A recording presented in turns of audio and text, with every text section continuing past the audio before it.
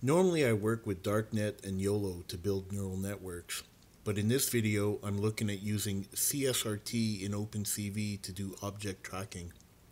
The source code is on GitHub. I'll include a link to the repo in the description below. Everything you see in this video today was written in C++ using OpenCV. The first thing to note is CSRT is extremely slow to run. Most of the videos I've been working with are 1920 by 1080 at 60 frames per second, and I can play them back without any problem on this computer. But with 3 or 4 CSRT trackers instantiated, I can only get between 5 and 6 frames per second. The more trackers you have, the more expensive it becomes. And it turns out that trackers are fragile. They quickly and easily lose track of the object they should be tracking.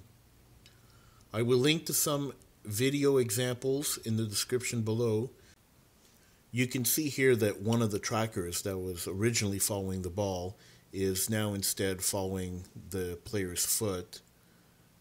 In a few seconds here, you'll see the tracker actually switch to his other foot.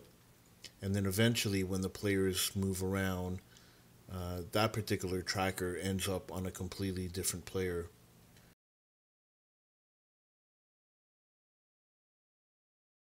Let me quickly walk you through the source code. The object tracker structure that I created at the top of the file has a tracker CSRT object as a member. You can see it here where I call create, and then you initialize it with an image along with a rectangle.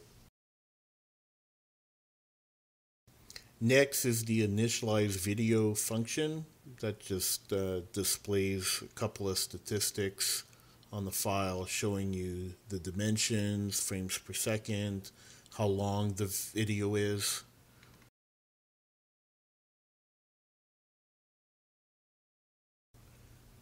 The initialize trackers function has the original coordinates that we pass into OpenCV so it knows exactly what parts of the image need to be tracked. Normally this would come from some other location, for example a neural network. But in this sample code, I've hard-coded the values. The show video function is where most of the work happens. We read the frames one at a time from the video file.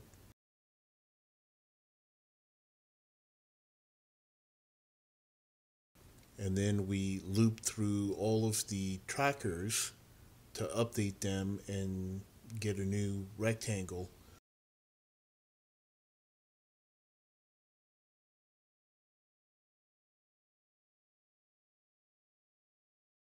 Those rectangles are then drawn onto the image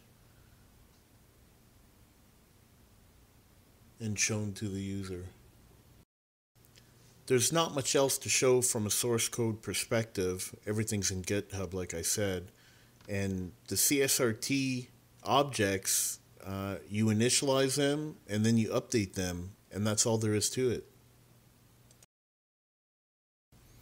While the potential is definitely there are two big issues with using CSRT tracking. One is the length of time it takes to run, and the second is how fragile it is. And you initialize it, you tell it to follow a certain pattern or a certain object in the image, and it takes very little for it to lose that particular object.